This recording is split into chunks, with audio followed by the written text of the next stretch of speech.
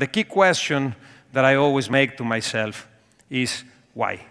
Why has Italy not thrived in the tech ecosystem the same way that other European countries have done so? I come to the conclusion that it has a lot to do with the way that risk is embraced, and the fact that the ecosystem in Italy doesn't necessarily support or embrace failure. No? If you don't allow people to make mistakes and you don't create the culture for people to be able to make those mistakes, then you don't figure it out. No?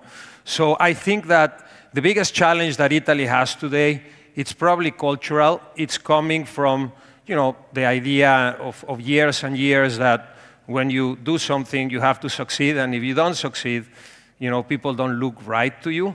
And that's probably one of the biggest things that have driven success in places like Silicon Valley.